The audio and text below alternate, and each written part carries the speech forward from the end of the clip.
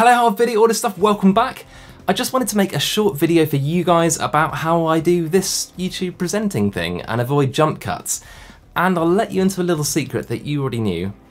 Like most other guys on YouTube, I film these videos bit by bit, paragraph by paragraph.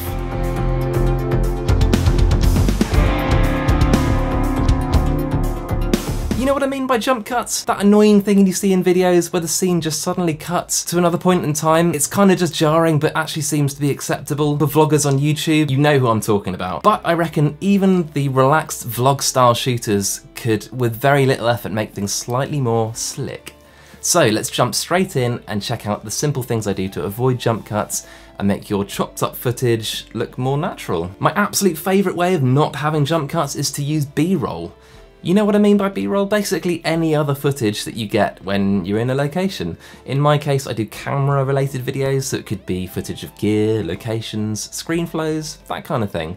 Let me show you an example. Here's a project where you can see I've used a ton of B-roll to cover those jump cuts. When I disable the B-roll clip, you can see that this hides a nasty jump cut where I go from not holding the lens to having the lens in my hands. At that point in the video, I was talking about the quality of the lens hood, so naturally I showed a clip of the lens hood.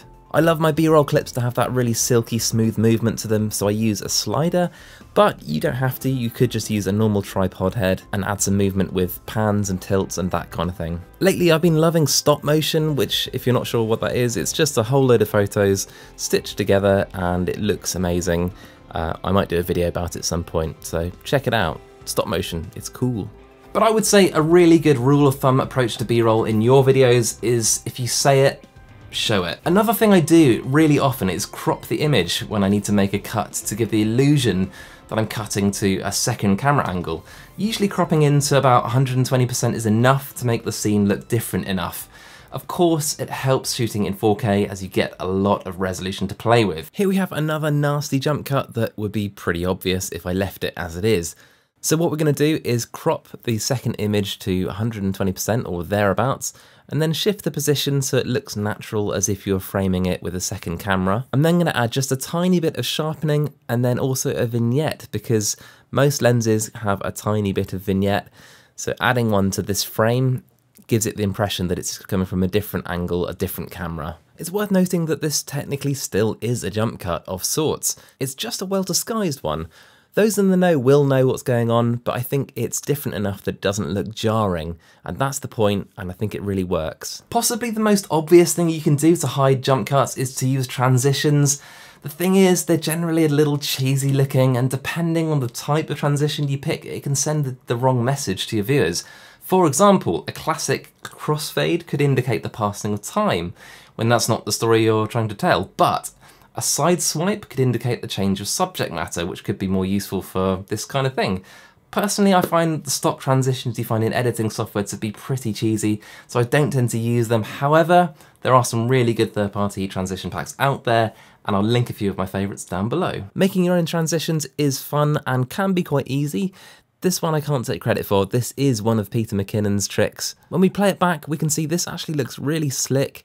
But what the hell's going on here? When I open up the clip to show you actually what's going on, it's just me throwing the camera around, getting some nice rolling shutter going. But just a split second of that really fast movement seems to look really cool when you bridge it between two jump cuts, and I love it. I'll run this extremely short film at the end of this video that I shot in Berlin, and then you can see this technique in action then. For many, using a teleprompter takes away from the organic feel of the way they talk to the camera, but recently I snapped one up and I found it pretty life-changing. It has without doubt sped up my workflow no end. The only thing I'll say is that you'll need to make sure you write the content in the way that you would say it without using a teleprompter. With a teleprompter, I can film and therefore edit much more efficiently. The one I picked up is the Parrot teleprompter, and I'm so impressed with it. It's small, compact, and really affordable.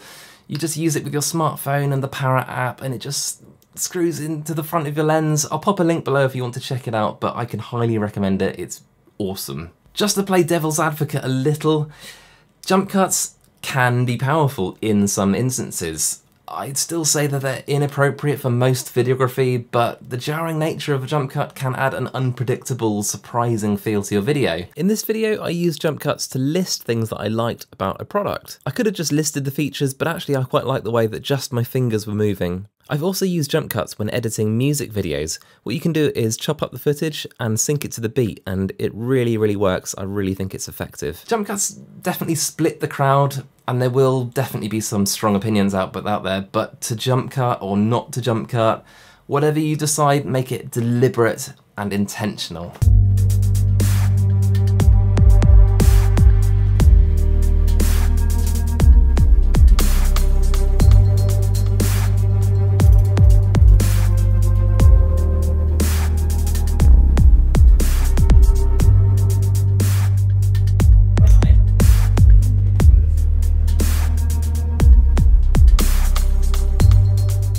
And that's it for now. Thank you so much for hanging out with me today. As always, I've loved making this video for you guys. If you're still in the mood for more dope videos about video, I'll pop a couple of interesting ones over here. And if you're not subscribed yet, just hit this blob right here. And until next time, let's help each other out and shoot better video. See you next time, guys.